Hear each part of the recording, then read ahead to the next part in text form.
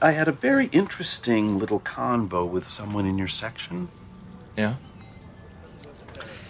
They said you were feeling a little wibbly-wobbly. Oh. Catch a little cubicle fever. Oh, I don't know. I think I'm okay. Harold, a tree doesn't think it's a tree. It is a tree.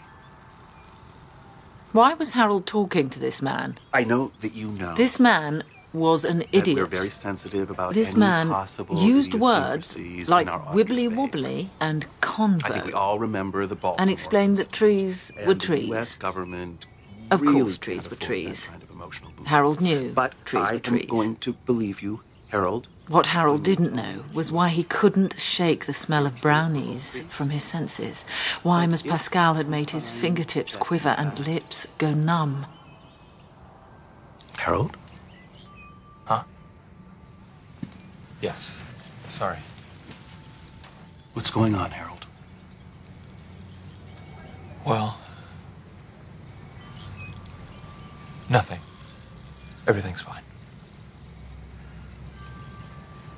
Listen, according to your records, you haven't taken vacation in a few years now.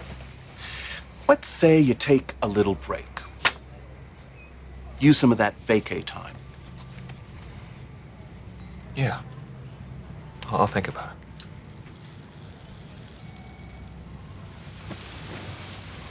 Harold, I'm not really supposed to do this, but